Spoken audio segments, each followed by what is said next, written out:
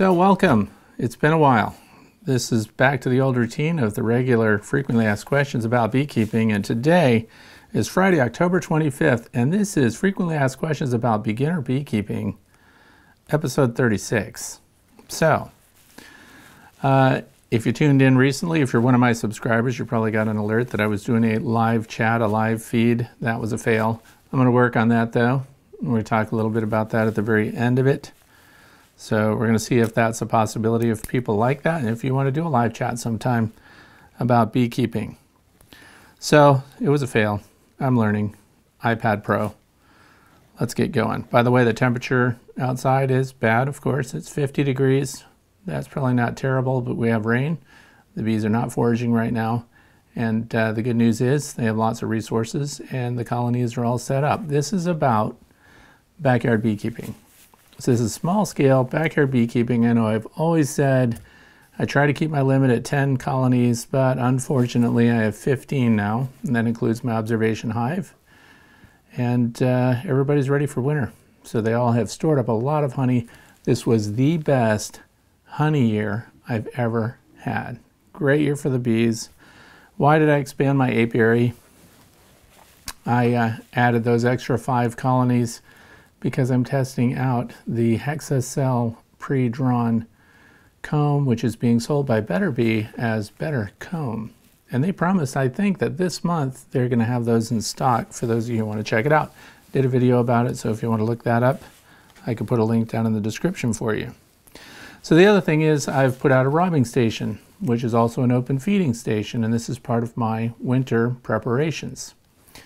So I did a video about that specifically, and I said I was going to ration it out to them, and I would pull a flow super off, or I would put honey out that was left over from last spring, if you can believe it, and use that to give the forager something to do, which would decompress the robbing that would occur at the beehive landing boards. So did that work? Sure did. But I changed. I was going to ration out the boxes, always have a box out there for the robbers to visit and to feed and to draw honey from, and then to bring that back to their colonies. But then I realized we're getting terrible weather, so we're only going to get, maybe one decent day a week. So I've changed, and what you're seeing up in the corner here is what the feeding station looks like now. So I put out several flow supers at one time because I want those bees, even the hornets, bumblebees, everybody's there. They're all cleaning up the hives for me.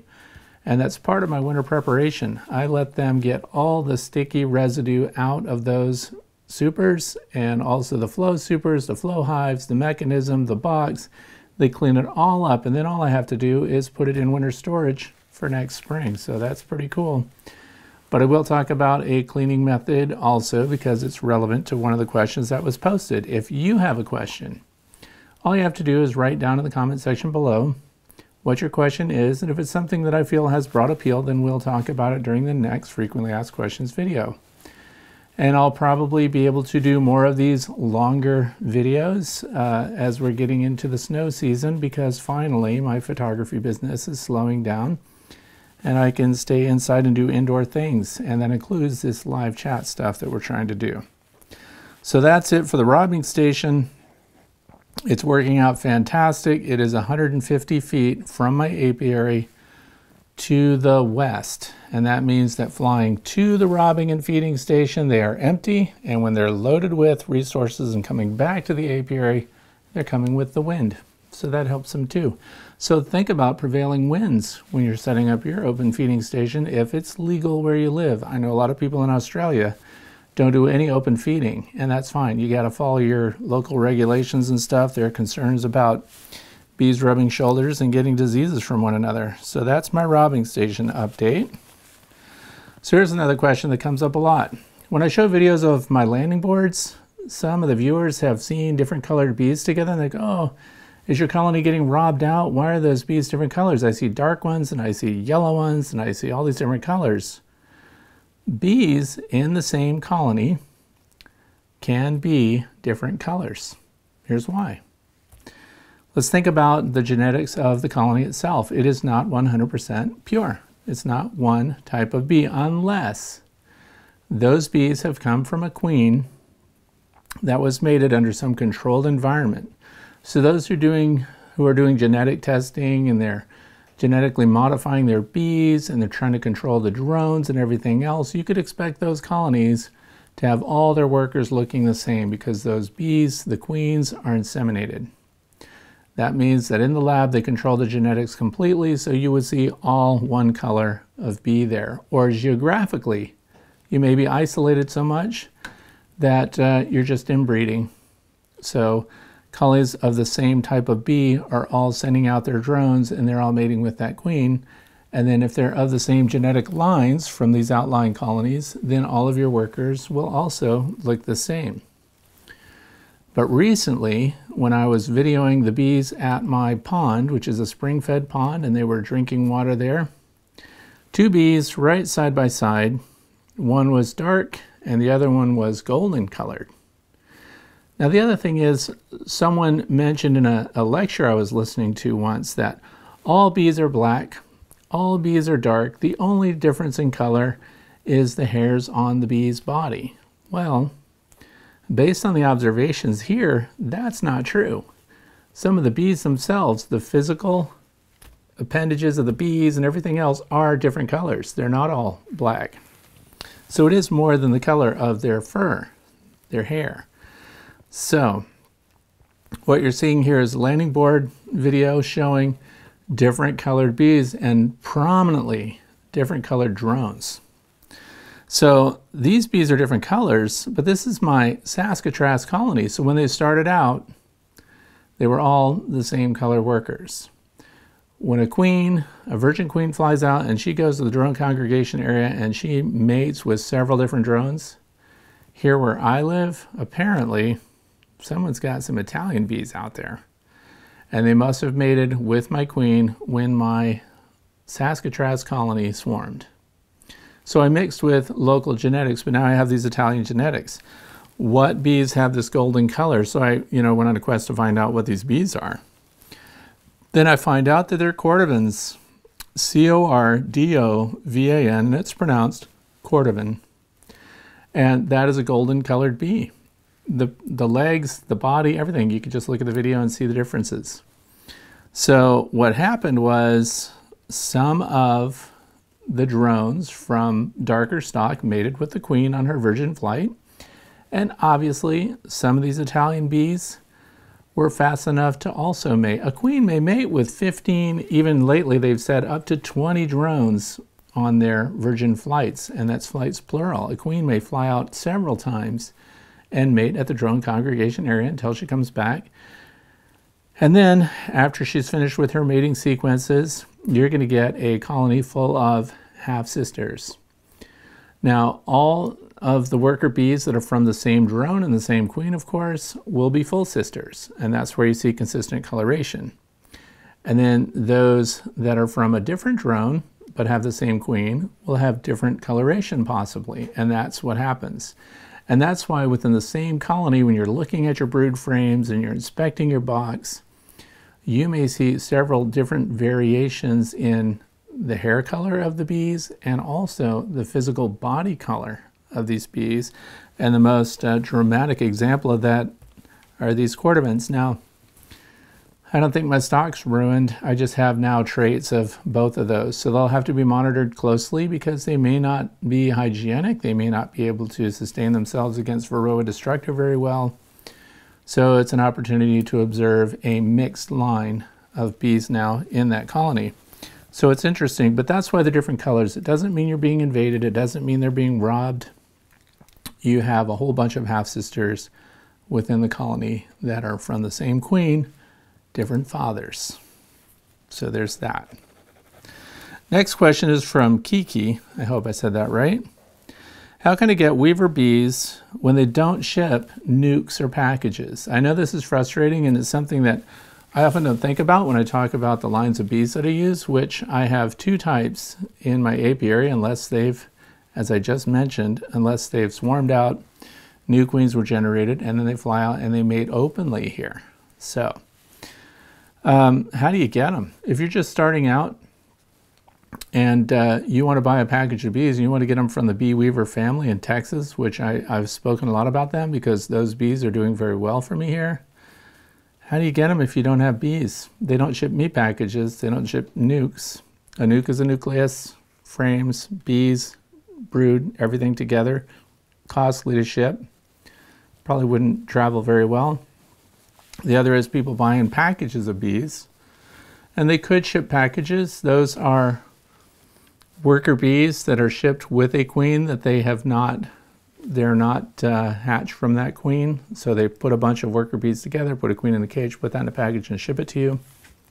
So how do you start if you don't have bees already? Well, here's one of the things that you can do. If you have a friend who keeps bees, and hopefully you do, hopefully you've got some kind of mentor or a resource for your bees. Somebody catches a swarm, let's say.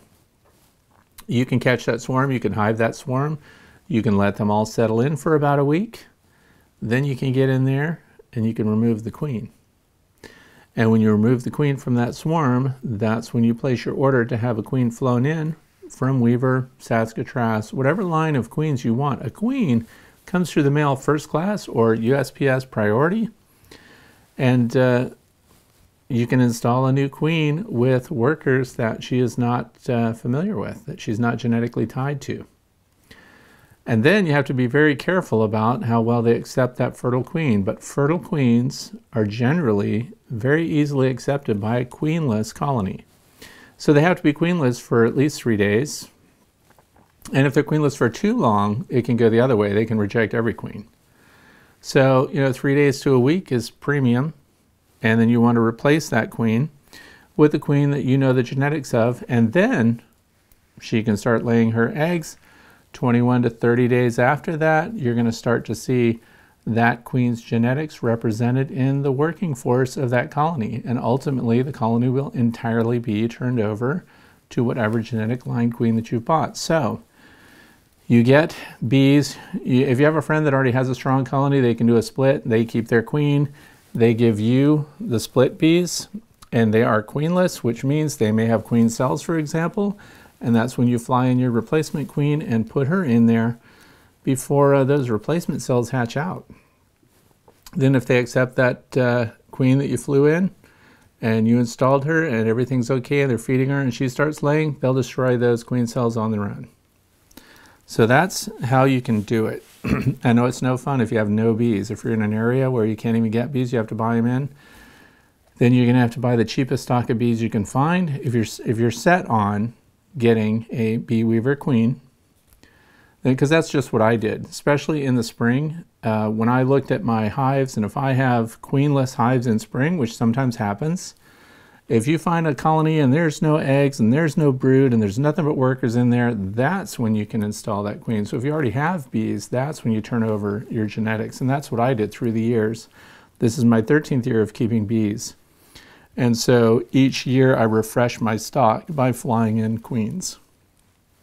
So I install them in queenless colonies in the spring if they've died. If they didn't, what do? Make a split. And then I add that, and then guess what you end up with?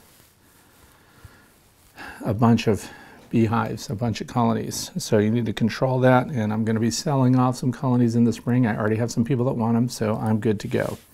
I need to get back to 10 after I've done my evaluations of that drawn out synthetic comb. So that's the different colors queens. How can I get the weaver bees? That's by Kiki. Here's another question also from Kiki. Is it wrong to let bees swarm? No. Okay, here's the thing. Remember, we're backyard beekeepers. So where I live now, if you live in town somewhere, I have to backtrack a little bit on this. If you live in town and you've got immediate neighbors, you've got some people that are kind of on the fence about whether they even want you there at all, when your bees swarm out, that puts some people in a panic. They see a cluster of bees on a fence or a tree in their yard or something like that. It's a residential area.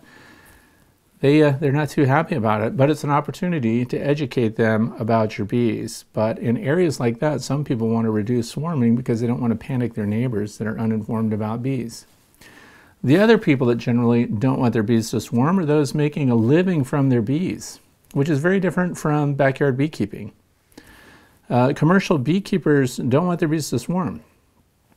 So they're going to make sure that they're not honey bound. They're going to make sure that they have enough boxes so the hive can expand and the colony can increase its numbers in there without being congested. That's when they're likely to swarm. So if they're trying to keep their bees, and it's a commercial impact if productivity drops, then you don't want your bees to swarm. But me personally, because that's who the question comes to, is it wrong to let bees swarm? No, I let my bees swarm all the time.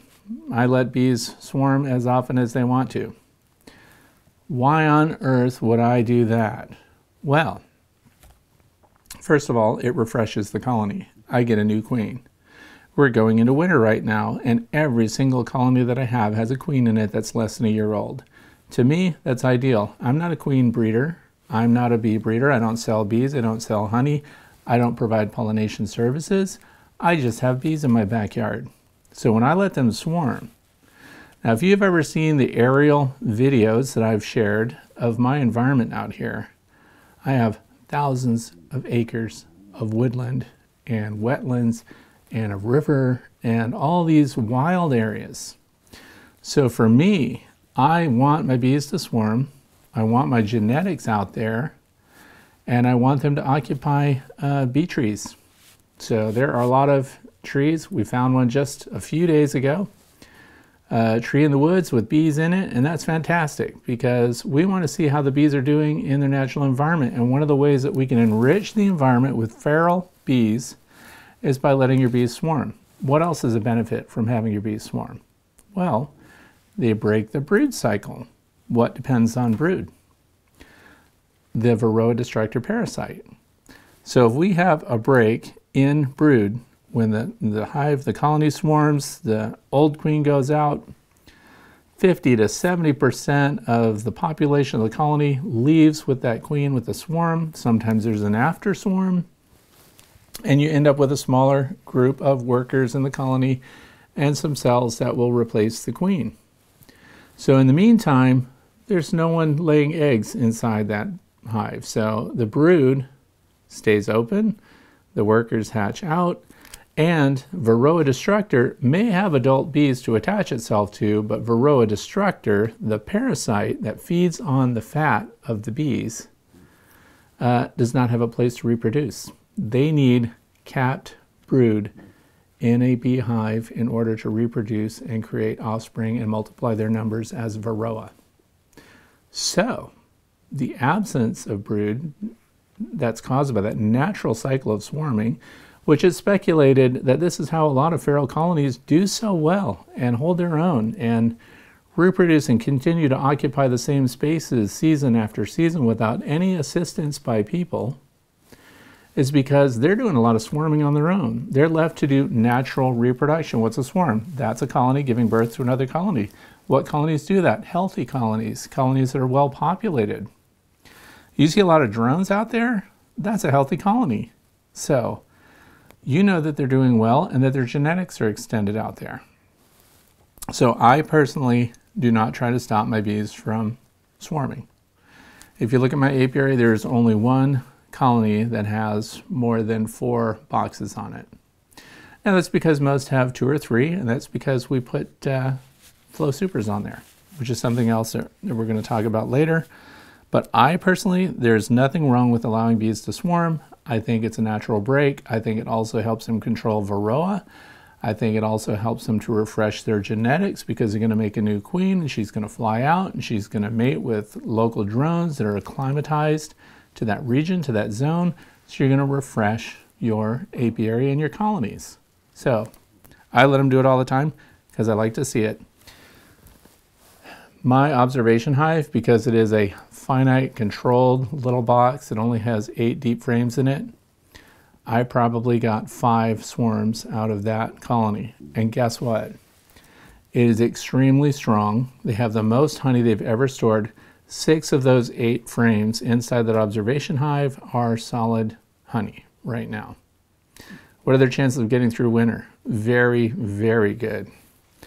And because of swarming, they also keep their numbers down that way. When they swarm out, you don't have this giant colony with box after box after box of shoulder-to-shoulder bees because they're generating a swarm and they're getting rid of their numbers and they're refreshing with new numbers of bees. So I see it as a good thing for the backyard beekeeper who has space and isn't depending on them for income.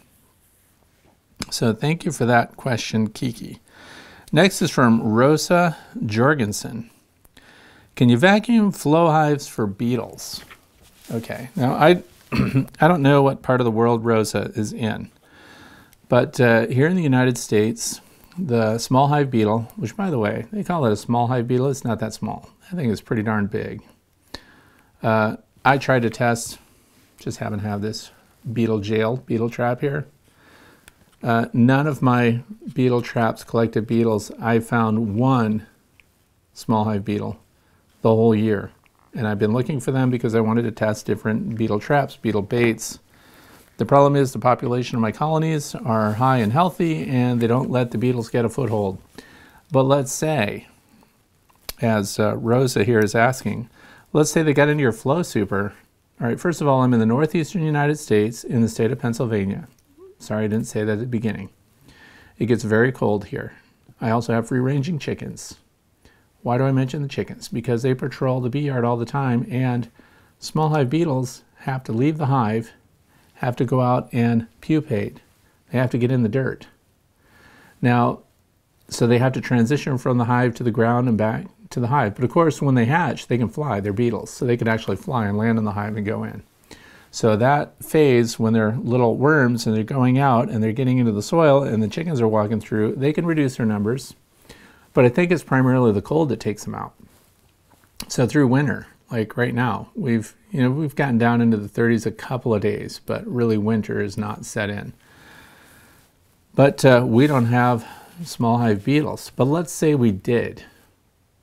From the stuff I've seen, and the people, primarily the southern states, the areas that don't get a hard freeze through the winter and the beetles just continue their reproductive cycle through the year, if a small hive beetle family gets a foothold inside your colony, and usually this happens when the physical boxes are much larger and expansive and the number of bees inside cannot patrol the box and keep the beetles out of their honey super. Because when the beetles get in that honey and they start reproducing, they slime it out.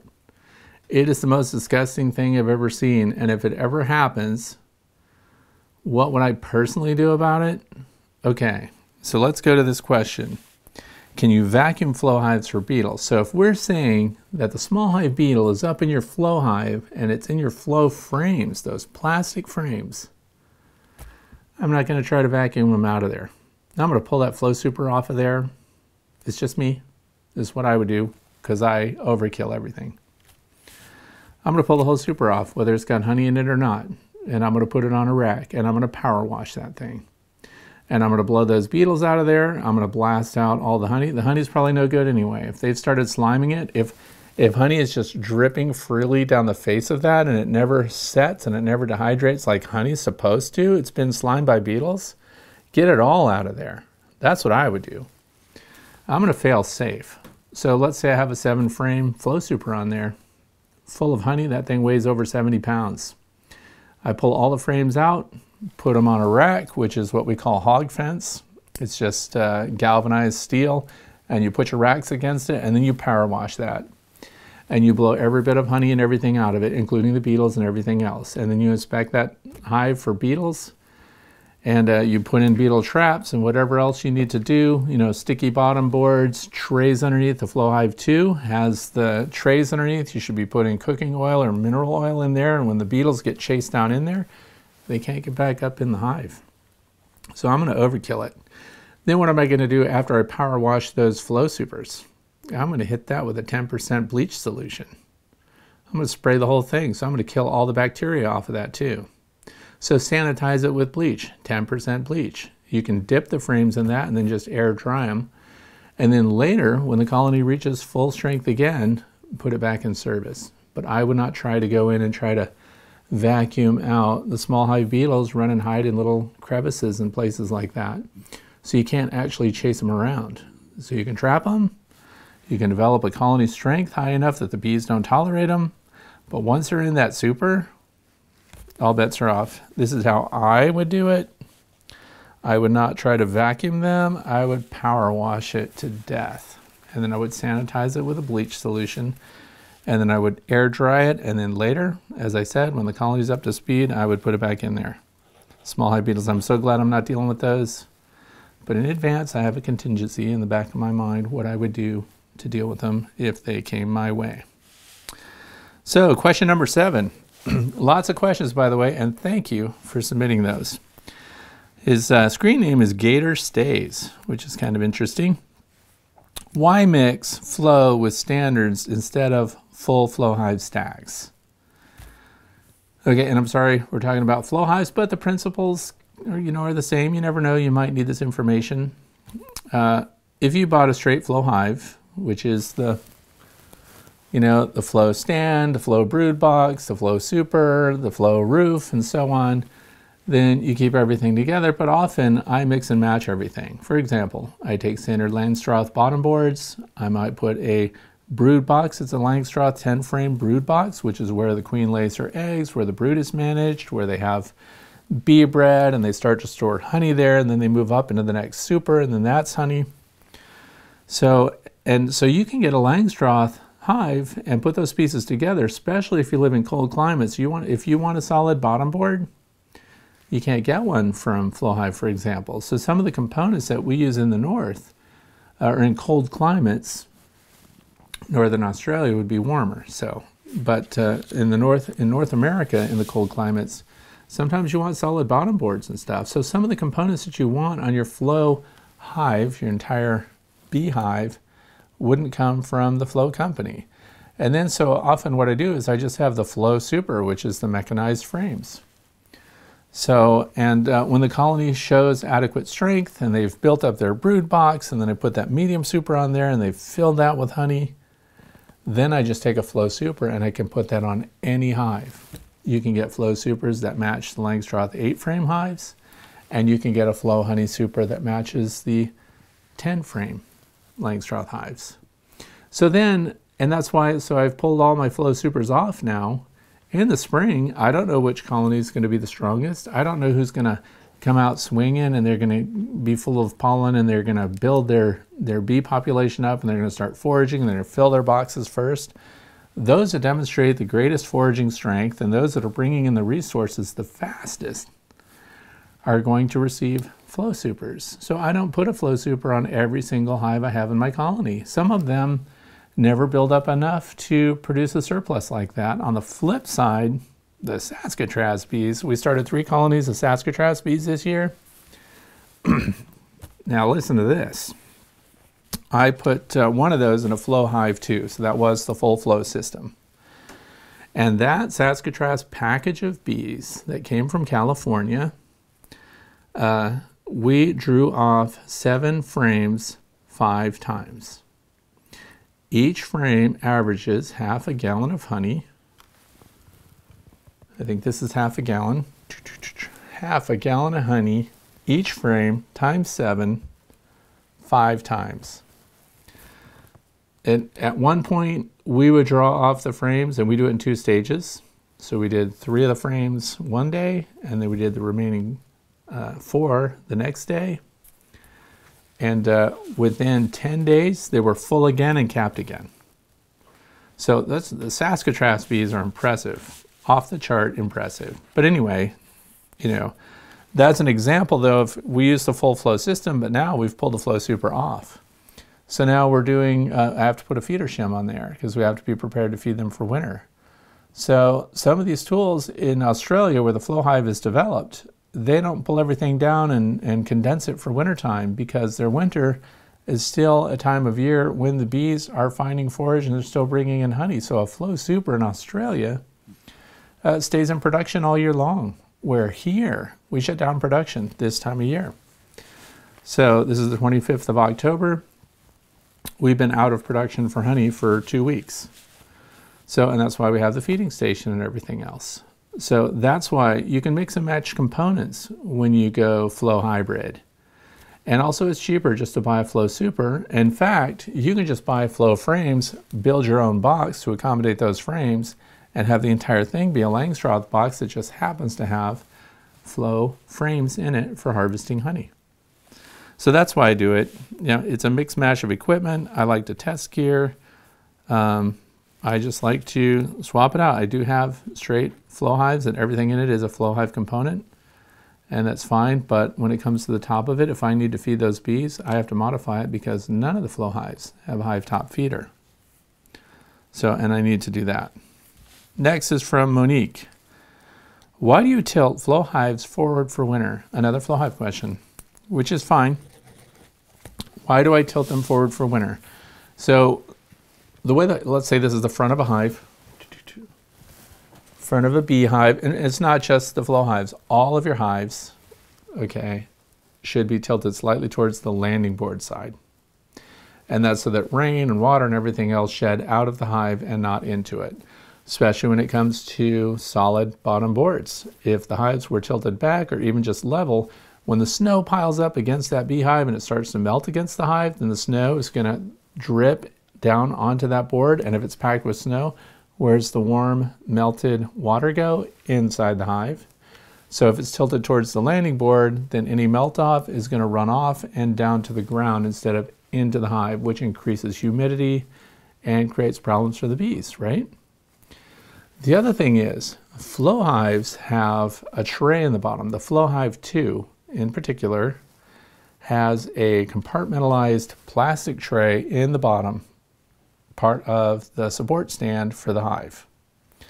So normally it's tilted back because we drain the honey out of the back of that hive, and it goes through tubes, goes into jars, and if you haven't seen it, look at my FlowHive video series.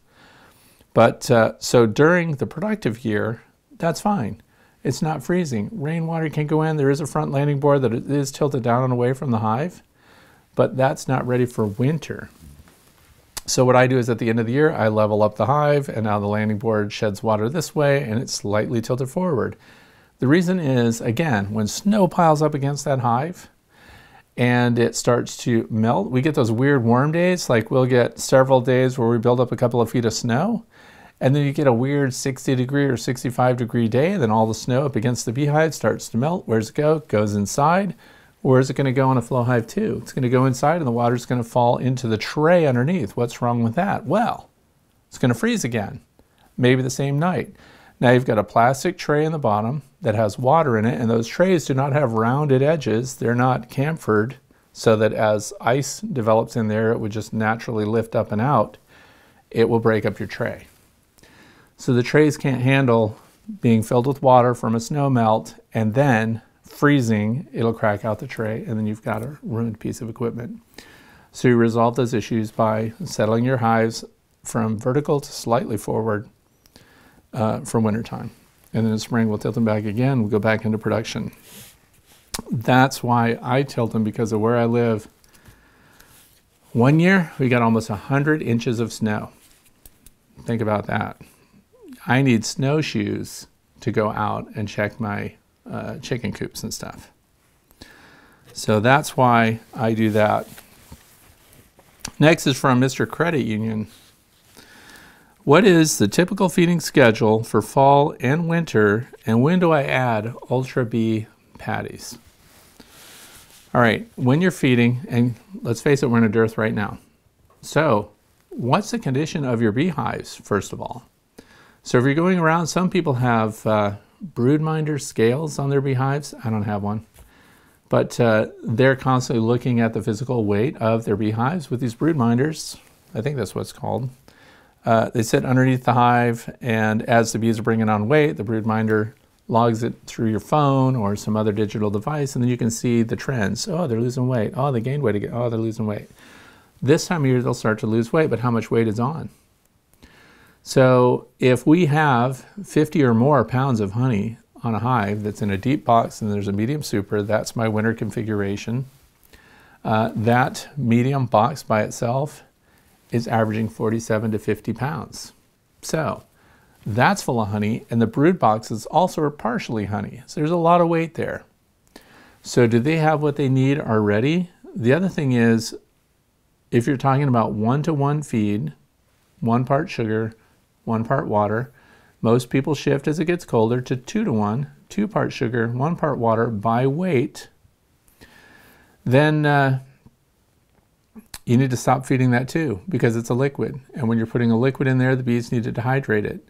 To dehydrate it, they need to fan air through the hive. And if it's going to get into freezing temperatures, the bees don't like to do that. Now we have condensation problems in the hive. So we want to lower the humidity levels in the hive, so we stop feeding. So when it comes to the syrup, I stopped feeding syrup, if at all. This year I really didn't feed syrup. I did put out honey because I had them cleaning up honey supers. So, but honey brought into the hive, how much dehydration does that require? None. So they put it right in the cells and it's ready to go. So honey is good to go. So if we're talking about 2 to 1 sugar, 1 to 1 sugar, sugar syrups, it's time to stop. Once you get the freezing temps at night, time to stop. So then the next question is, when do I add Ultra Bee patties? For those of you who don't know, Ultra Bee is a patty, a protein supplement that is made by Man Lake. And there have been a lot of scientific studies done on feed supplements. So Ultra Bee patties do well.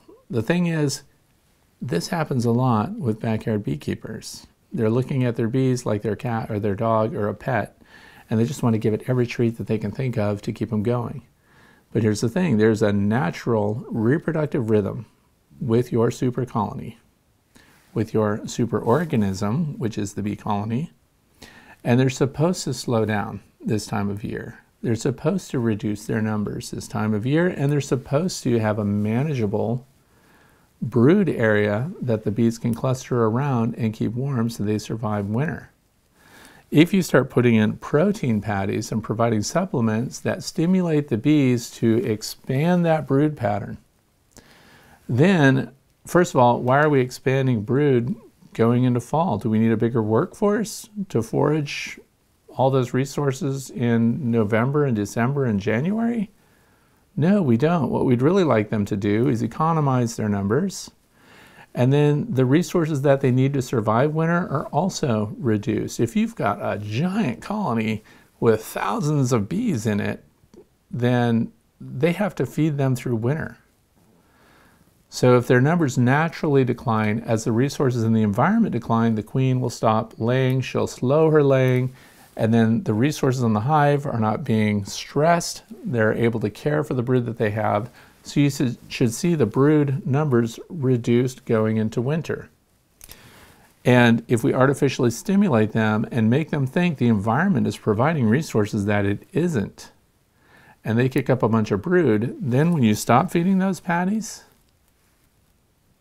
now they're going to starve. Now they're going to use their resources faster because there's more demand on those resources.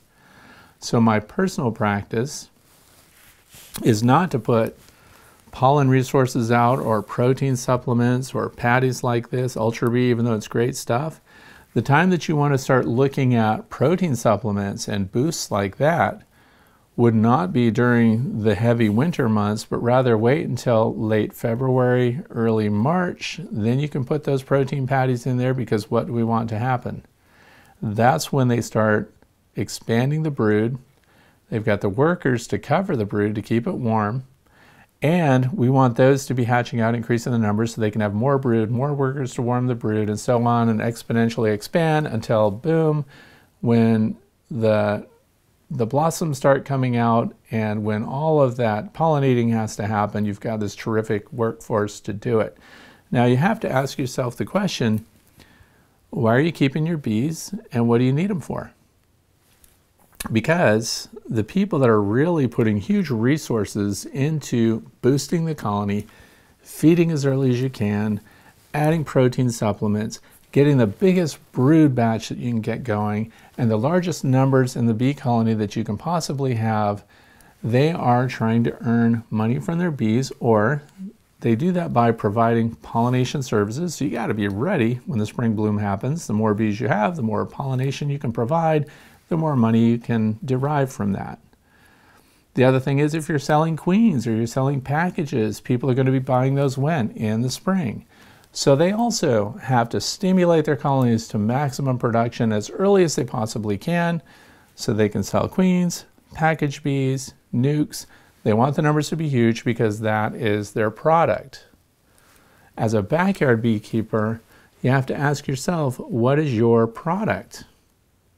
If you're just trying to keep your bees healthy and alive, then learn to evaluate the colony to see if they have the resources they need to survive.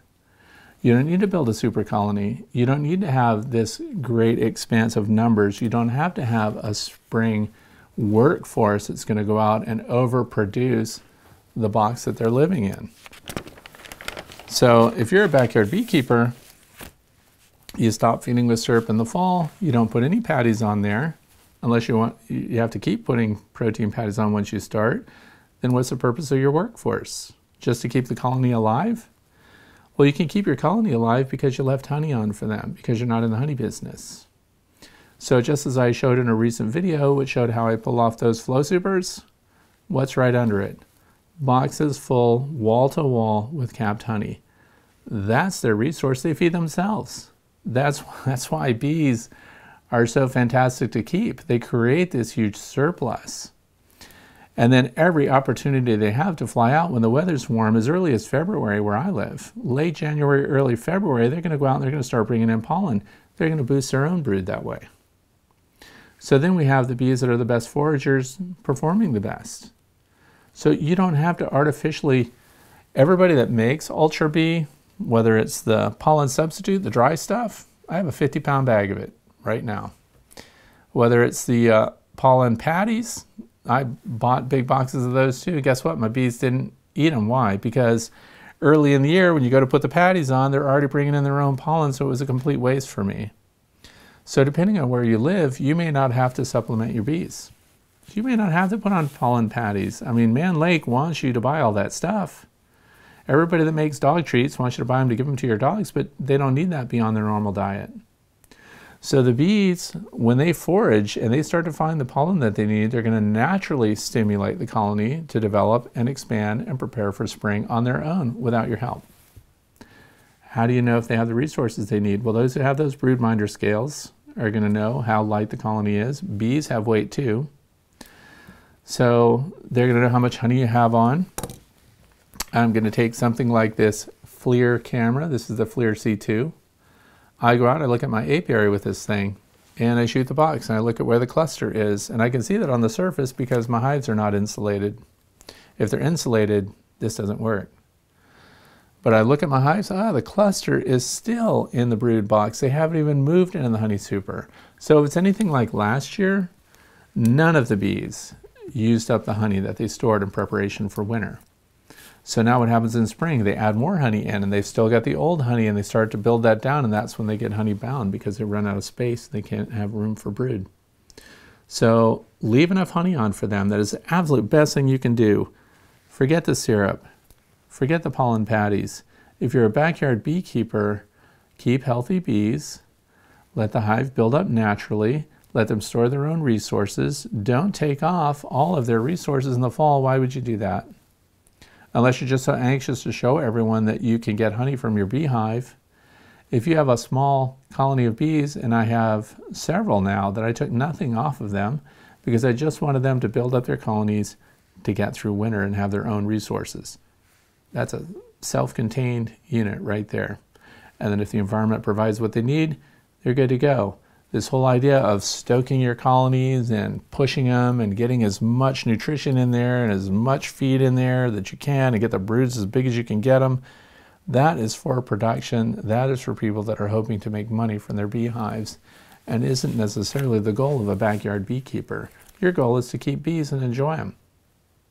And in my case, to observe them and observe their behaviors and everything. And as much as possible, I'd like those behaviors to be natural. And I want their diet to be natural as well. But, I mean, I'm not going to lie. I have all the stuff. If I think a colony would benefit from it, if they did, if I looked at my thermal camera and they were at the top, do you think I'm not going to feed them? Oh, I'm going to. So I'm going to put food in their rapid round feeder on the top. I am going to, you can put dry feed in there if you want to, not dry pollen, but if you wanted to put pollen patties in, you put your pollen patties right on top of those brood frames. And of course I'm going to boost a colony that is starving. But if they've got their own resources, there's no reason to continue to stoke and add beyond what they need to make it. So stop feeding syrup when you get your first frozen nights. Don't start unless you got some kind of huge dearth in the spring and your bees are light and they've used their resources and they're trying to build their brood, and you know, you look at the forecast, you have 2 weeks of rain coming and cold weather. Well, sure, feed your bees then, because they're going to be using that up right away once spring breaks. So, you know, seasonally, you're going to figure it out for your own area. And number 10 was, how do I check feed in winter without exposing the bees to the cold? So that leads me to another, this is my method. So this year I put what I call hive feeder shims on my beehives, and I'll put a link in the video description for that. Make a note there. I showed you how to make these feeder shims, and they go on any box. You can make them for 8 frame, you can make them for 10 frame. And then what I put in there is we put wrap it around feeders inside. So it's a box by itself and it's vented on the front, and we learned this year that my bees don't want any venting. They sealed it all up with propolis. They don't have any venting through the top. There's a hole through the inner cover of the feeder shim. So this is a standard inner cover, for example. You've got this hole through the top here, and this hole is shaped wrong for a rapid round feeder, for example. So what I do is I just cut a piece of plank wood, put it over that hole right there, and that keeps all the bees from coming up into this space. Then I notice that this rapid round has that little extension in the middle.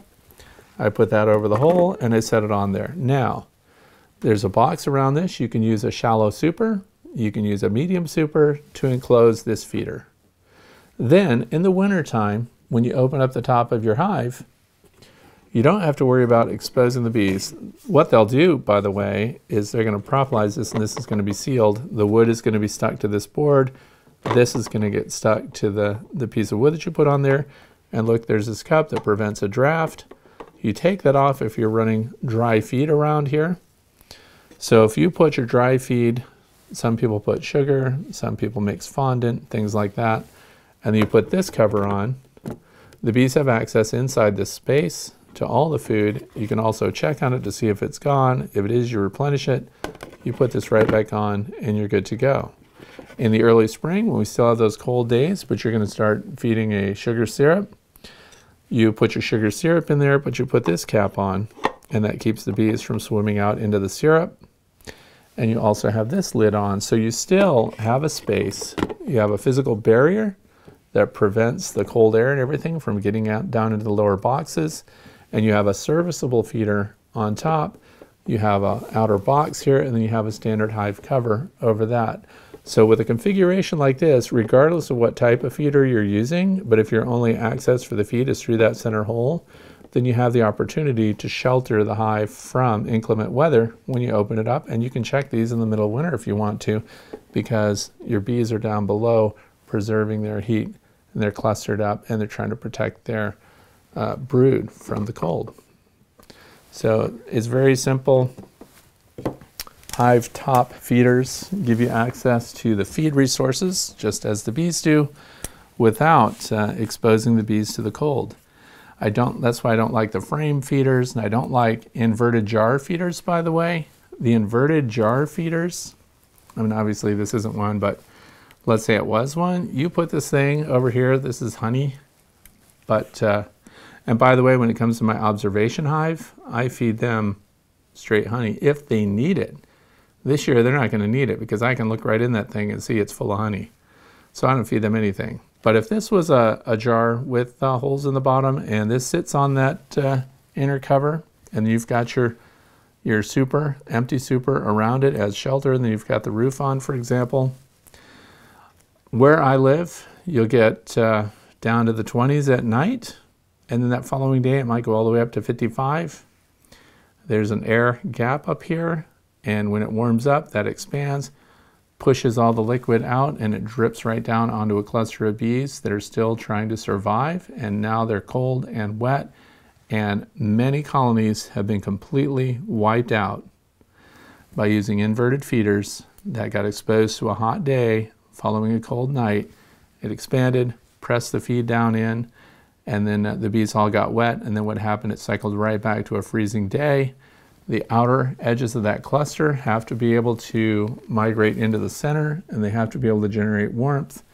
They can't do it, they get wet. That's why I don't use any kind of inverted feeder in the climate that I live in. Also, if you had to check and pull that off, there are a lot of problems that I've noticed with inverted feeders. You know, the holes get plugged up, the bees can't quite get to them. The rapid rounds are good. There's some new feeders coming down the pike that I just found out about yesterday. And so I may be evaluating some new feeder designs coming up. We'll wait and see what that's about. But I'm concerned about reservoirs that can expand and express their fluid down directly onto your bee cluster. So the rapid rounds right now on an air cover don't expose your bees to the cold during winter. Don't open your winter beehives unless, remember, if you don't have a thermal camera, you're going to have to probably pull it open to look to see if there's resources. But if you crack that open a little bit and you see that there's honey in there and it's still capped and everything, close it up right away. Don't fool around. Don't chill those bees more than you have to. Now the next question came about. I have a 5-gallon pail of this out in my bee shed. JP writes, feeding Pro Sweet this winter in a round top feeder. I'm thinking he's talking about the rapid round, which is like this. There are round feeders also from Bee Smart Designs that are tank feeders that go inside and they're fed in the top. But he's in round top feeder. Is that okay? So here's the thing, Pro Sweet. We know that sugar syrup turns bad really fast. Okay. So Pro Sweet, again, is made by Man Lake. So they're putting out, it's kind of a 1-to-1 sugar mix, but it's got other types of sugars in it, and they've also boosted it with a lot of healthy nutrition for your bees. Pro Sweet's some expensive stuff. As I said, I've got a 5-gallon thing of it. When am I going to use that? I'm going to use Pro Sweet in the spring if I have a colony of bees that does not have the resources they need to get through. So I'm going to pour Pro Sweet into the rapid round. Would I do it this time of year? No way. I'm not putting any liquid. I don't care what it's, you know, how awesome it is, how vitamin packed it is, what kind of amino profile it's got. I'm not using any kind of liquid feed this time of year. The closest thing is going to be if you have real honey left over, you can feed them that. If it's already in the frames, all the better. Now, there's some discussion about don't be swapping around frames from one colony to another and so forth. First of all, don't be breaking apart your colonies just as we're going into winter, because inside those colonies, the bees have connected everything together with all of their burr comb and all of their propolis, and they've sealed everything and they've made it the way they want it this time of year, and they've controlled the ventilation and everything else. So now that it's cold, if you're pulling things apart and pulling frames and everything else, you're disrupting things that the bees cannot easily repair this time of year because they don't do a lot of wax repair in the cold in the wintertime, if any. So be as non-destructive to your colony as you possibly can this time of year. So Pro Sweet, again, I'm just evaluating it now. I've never had it before. Again, mostly commercial beekeepers like to use it, and it's going to provide nutrients that your bees don't get from regular sugar syrup. But so I don't have anything, you know, to say about its effectiveness. I will say though, I would treat it the same as I would any 1-to-1 sugar syrup and not provide it for the bees unless we're getting into spring where the warm up is happening and they're in a dearth and they need those resources because they're not bringing in the nectar on their own. Those of you who are using broodminder scales on your beehives, write down in the comments below if that's helped you evaluate where your bees are at as far as the resources that they have in winter. But Pro Sweet this winter, don't feed in winter. I would recommend feeding it in spring. Those of you who don't have Pro Sweet, that don't want to spend the money, use refined sugars. It really doesn't make a difference if it's cane sugar or beet sugar. but the refined white sugar, mix your sugar syrups from that, and then put that on in the spring. Or if you're in an area where it never freezes, when they have a dearth and they need the resources to survive. Okay, so here we go. Next question, why don't you kill drones or remove drone comb? Okay, we touched on this a little earlier. It's a game I play personally. I like my colonies to generate lots of drones. I like to send all of my drones out. I like to spread my genetics from my colonies that are doing so well. First of all, which colonies have the most drones to begin with? The healthy colonies. The colonies that have piles of resources start to build drones. They'll hatch drones out and they'll spread their genetics. So if you've got a huge population of bees in your colony, and I'm showing a video right here or right here of drones on landing boards right now, all of my colonies are generating huge numbers of drones. I don't know of any colonies that are going to swarm right now. If they did, that would be really unfortunate for them. But I want my drones out there. I'm not going to kill and pull out drone comb because the drones, once they hatch out, that comb becomes available for other resources. They'll put nectar and stuff in drone comb. It won't always be used for drone brood.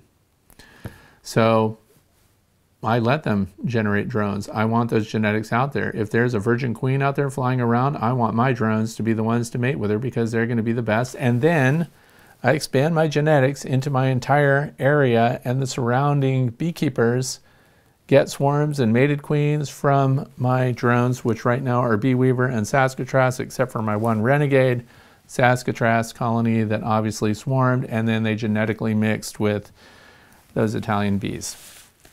So yeah, we want to send out strong drones. We want them to go far and wide and breed. If you've got great bees, your drones are your genetics, and that's how you're going to control your environment. I have a neighbor that lives a couple of miles away who says he's never bought bees in his life, and he's been keeping bees for a very long time. And he shows me a map of where everybody's located. So basically, you know, when we generate our swarms, there are some beekeepers that are collecting those swarms and adding to their genetic base. So we want good genetics. We want our drones, and we want to see that the colonies are healthy. That's one great indicator of colony health, is when you see a lot of drones, you know, they have the resources to feed them, because the drones, as we all know, are the first to go when there's a dearth, when it starts to get cold. With as many drones as are out in my apiary right now, within the next couple of weeks, there's going to be this mass killing of drones. They're just going to be pushing them out because right now they're so vibrant, they're so healthy, they're flying constantly. It's amazing how many drones are out there. But that's why I don't kill them, because I'm all about the genetics and getting those spread out. Plus, I'd really like to provide those genetics to the feral colonies that are surviving in the woods and stuff. That's an area of interest. That's why I don't do it. And number 13, sorry this is going so long. A lot of people like really fast videos. That is not what today's about. That's not kind of who I am. I will waste time if I'm going to sit here and do a lot of talking. Number 13, you said to pull feeders and use a fresh one every time. What if I just refill the feeders without removing the feeder? Okay, I think that was earlier on this year when we were talking about feeding your bees. I mentioned that these rapid round feeders in particular, these are so inexpensive, so I have a bunch of them. And what I do is to limit the time that I'm out there checking my bees and opening hives, even those feeder shims that I have. I come out there and pull the existing feeder, because what happens to your sugar syrup anyway? If those bees are not consuming that within 3 to 5 days, you need to get it out of there anyway, because you're going to start to see little bits of black mold and stuff. So you really need to pull this feeder and come out there with a fresh feeder, put the fresh feeder in, and then fill that. But in order to answer this question, you said pull feeders. What if I just refill them? Okay, here's what you can do. Let's say you just mixed up a batch of, it's springtime, and you went with 1-to-1 sugar syrup. Pound of sugar, pound of water. And then you mix that up. What can I do to keep that water from spoiling? And when I pour it in the feeder, how can I make sure that it doesn't get spoiled by any bacteria that's already starting in this feeder? You can add bleach to it. So you can take regular household bleach, unscented, and you can put 1 teaspoon of unscented bleach in 1 quart of 1:1 sugar syrup. So when you do that, it's going to smell like a swimming pool. Is that going to be detrimental to your bees? No. Have you ever seen bees will drink from a swimming pool? They'll drink from chlorinated water. The bees, even when I've cleaned flow frames with 10% bleach solution after it's dried out, it smells like bleach. The bees go right after it. They act like there's absolutely nothing wrong with that at all. So you can add a teaspoon of unscented bleach to a quart of sugar syrup, whether it's 2:1 or 1:1, whatever you're doing.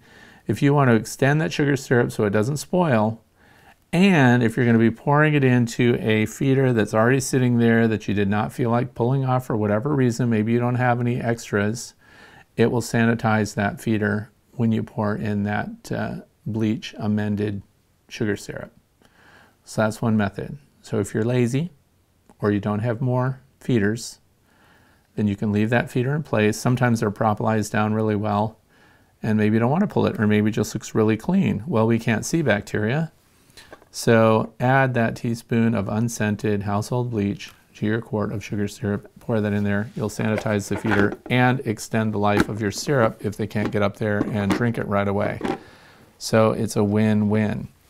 The bleach, Clorox bleach, whatever brand you're using, dissipates on its own over time. And in fact, if you want to know what the condition is of that syrup, get those swimming pool test papers and see what the chlorine level is. Suitable for people, suitable for bees. So that's what you can do. Bleach in your syrup, teaspoon per quart. If you're mixing up a whole gallon of it, 4 to 5 teaspoons in the gallon. And it will extend the life of it, sanitize the drinkers. Because some of the drinkers too, by the way, have configurations that are fairly complex. So you can add that, or you don't want to pull it off. If you've got one of those great big carousel feeders, Carousel, however you want to say it, you may not want to pull it off. You may just want to add to it. Well, the bleach is going to sanitize that too. And it's safe for your bees. So there's that. That is it for today. I know that went so fast, you probably can't even believe it. But so that's the frequently asked questions for today. If you have questions that have come to mind while you were listening to this, go ahead and write them down in the comment section below. If you're not a subscriber, there's a new algorithm now that when I'm trying to answer questions that people write, when I go to my channel, YouTube now lets me see only the questions that are posted by subscribers. So those who subscribe and those that you can also click on the little bell down in the right hand corner after you're a subscriber to get the alerts whenever there's a new video. But the subscribers will get my answers first, and those who are not subscribers may eventually, if I have the time, I will get to those questions. But if you are a subscriber, your answer will get priority. It's only right. So thanks for watching. I hope you have a fantastic weekend, and I hope you enjoyed today's FAQ. We'll see you next week. Thanks for watching.